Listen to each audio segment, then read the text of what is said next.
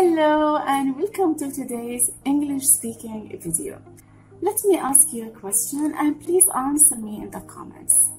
How many times do you say I don't understand in your daily conversation? If you use I don't understand many times during the day, write always. In this video, I'm going to share with you other sentences or expressions that you can use to avoid repeating I don't understand all the time. Alright?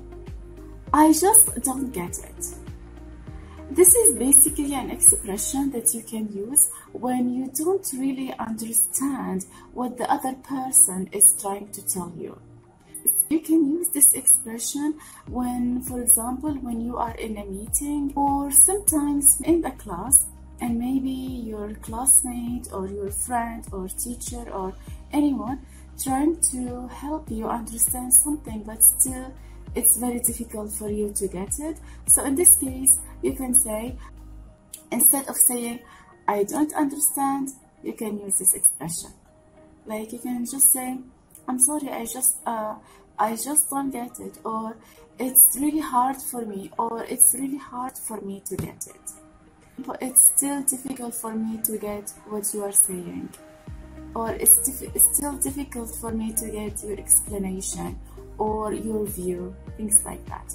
Number 2, it makes no sense to me. You can actually use this expression when to say that something seems illogical to you, doesn't have any logic. So in this case, we can say it makes no sense. It means doesn't have any logic. For example, let's say there are some rules, maybe some rules in the company, or maybe some rules in the country, or some rules in the system, and you feel these rules are not really necessary or maybe not really important. So in this case, you can say it makes no sense to me. Number 3, I can't get my head around it. What does that mean? It means that you are not able to understand what is happening. Maybe because it is too complicated, or maybe it is illogical. So in this case, that means it's really hard for your brain to accept the idea or to understand the concept. So in this case, you can say, I can't get my head around it. You can ask a question like, could you please be more specific? What does that mean? It means that you are still not getting the overall idea, and you want the speaker to specify what he or she is talking about. It's because sometimes when we are in a meeting, or maybe when we are speaking with others, sometimes they might be talking about things in a very general way without being more specific. And that can be a distraction to you. So to avoid that, you can say, could you please be more specific? That means, could you please just focus on the details, or be more specific on something rather than being all over the place. I'm sorry, I couldn't catch what you mean. That means you're still not able to understand what the person is talking about. So in this case, you are asking him or her to repeat one more time, but in a different way.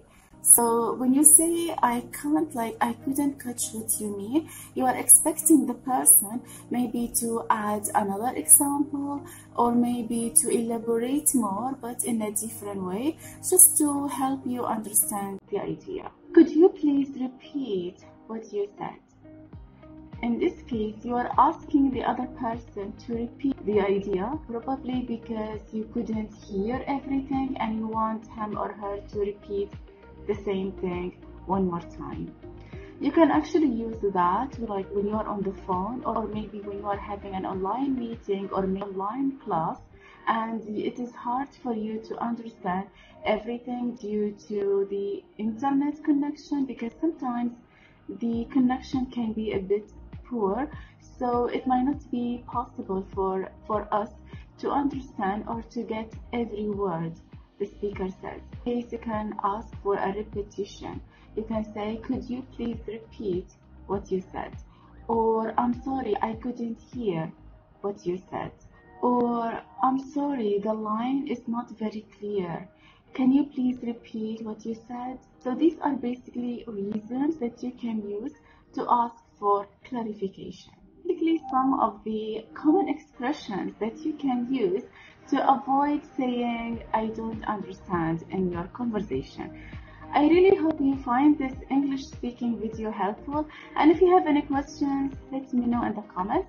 Also, if you have other topics or video ideas or suggestions, maybe grammar topics that are so hard for you to understand, let me know in the comments as well.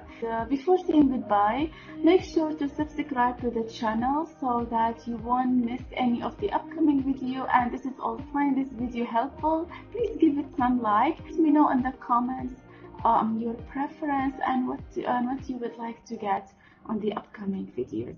So in this case, I wish you a happy day and I will see you in the next video. Bye bye.